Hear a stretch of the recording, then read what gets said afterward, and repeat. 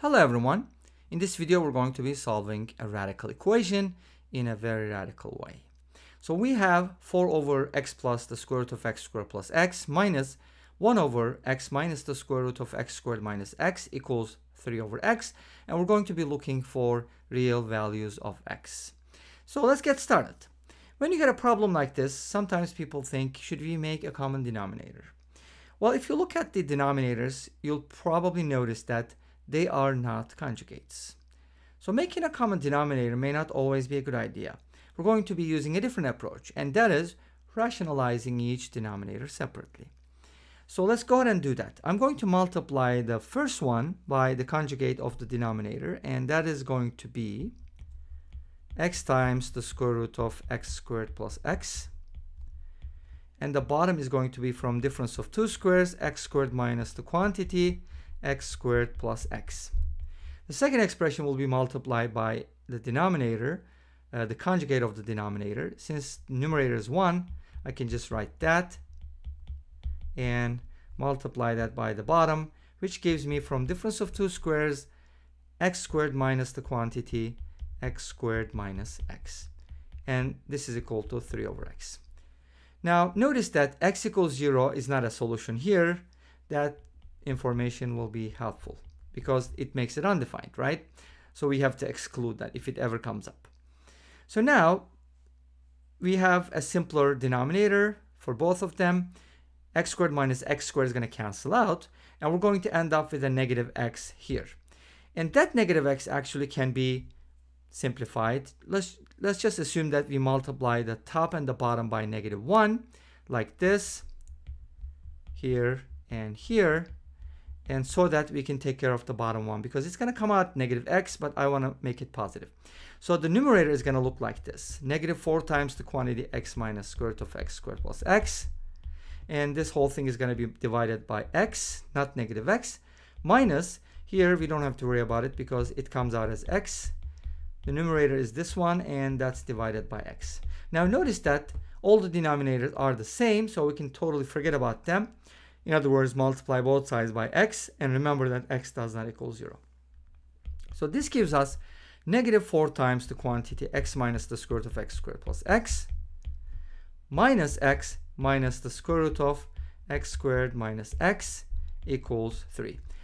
So here, let's go ahead and distribute to -4. -4x plus 4 times the square root of x squared plus x minus x minus the square root of x squared minus x equals 3. Great. Now, what I'd like to do here is I want to combine like terms as much as possible, leave the radical on one side, and then square both sides. So that way I can just simplify the expression, right? Let's go ahead and do that. So here, I'm going to be getting something like this: 4 times the square root of x squared plus x minus square root of x squared minus x. -4x minus x is going to give me -5x. If I add both sides, then we'll have 5x plus 3. Now let's go ahead and square both sides here. If we do, we're going to get rid of some of the radicals, but we have to do that one more time if you want to get rid of all the radicals. But I'm going to be using a more radical approach here. So let's continue. This gives us 16 times the quantity x squared plus x minus 8 times. Now I'm going to be multiplying these two radicals and their conjugates. So the product is going to be x to the 4th minus x squared under the radical. And notice that I use difference of two squares one more time, plus x squared minus x, which comes from b squared. And the right hand side can be written as 25x squared plus 30x plus 9. That's just like a perfect square. Now let's go ahead and distribute. From here I'm getting 16x squared plus 1x squared gives me 17x squared. Then I get 16x minus x, that is 15x. And then minus 8 times the quantity x to the 4th minus x squared. And the whole thing is equal to 25x squared plus 30x plus 9. Now, this is what I'd like to do. I want to put everything on the same side and write it as a sum and set it equal to 0. So let's go ahead and put everything on the right hand side. I'm going to be subtracting 17x squared from 25, so that's going to give me 8x squared. Subtract 15x from 30x, that's going to give you positive 15x. And then I don't have any constant terms on the left hand side. The only constant I have is going to be 9. So I'm going to write that. And I'm adding this radical term here to both sides. So that's going to give me plus 8 times the quantity, or the square root of x to the 4th minus x squared. And the whole thing is equal to 0. Great. Now you might be asking at this point, why didn't we isolate the radical and square both sides? Well, if you do it, you're going to get a quartic. Okay, you can try that. Well, that quartic is actually going to turn into a cubic because you're going to be getting 64x to the 4th. That way, they're going to cancel out from both sides. So you're going to end up with a cubic, which is not very easy to solve. The numbers are going to be getting larger and so on and so forth. That's why we want to use a different approach here, and it's quite possible. And here's my approach. I'm going to be looking at this expression. Okay, a radical expression can never be negative, right? If we're looking for real numbers. X is a real number. So 8 times the square root of x to the 4th minus x squared is always greater than or equal to 0. Great. What about the quadratic? Well, this quadratic is somewhat special because if you look at its discriminant, and as you know, the discriminant of a quadratic gives you a lot of good information, and that is given by b squared minus 4ac. So b squared minus 4 times 8 times 9, and that is going to be actually 36 times 8, which is 288. So you're going to notice that the discriminant is negative here. What is that supposed to mean?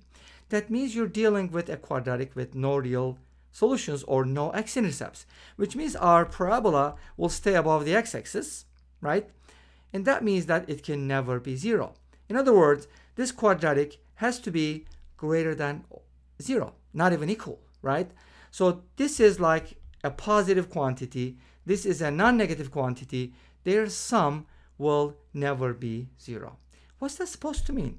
We've done all this work for nothing? Well, not really, or maybe that's the case. But here's the conclusion. Since this is impossible, there are no real solutions.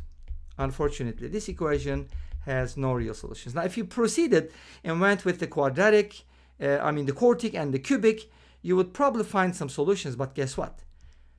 That real solution is going to be an extraneous solution. That's also why that's not a good idea to proceed, because you're going to be getting some extraneous solutions which you have to check, and checking that would not be very, very easy.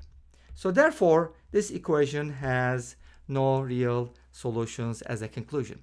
And this brings us to the end of this video. Well, thank you for watching. I hope you enjoyed it. Let me know what you think. Don't forget to comment, like, and subscribe. I'll see you tomorrow with another video. Until then, be safe, take care, and bye-bye.